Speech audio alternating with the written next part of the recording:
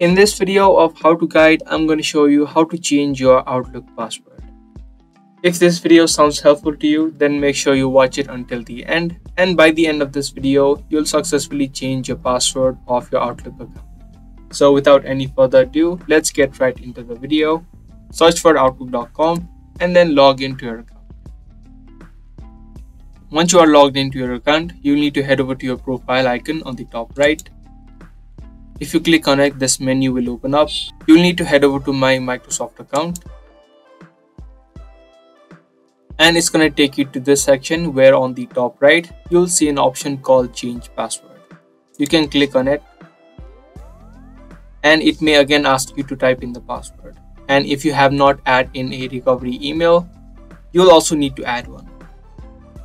In the next section, you'll need to first type in the current password of your Outlook in order to change it.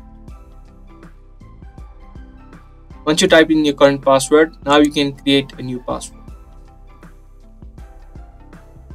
Your password must be at least 8 characters long, and in the last box, you'll again need to re-enter it to confirm. Once you fill in all these boxes, you can click on Save, and your password of Outlook will be successfully changed. Now the next time you log in, make sure you enter in the new password instead of the old one. So that's the easy process of changing your password of your Outlook account.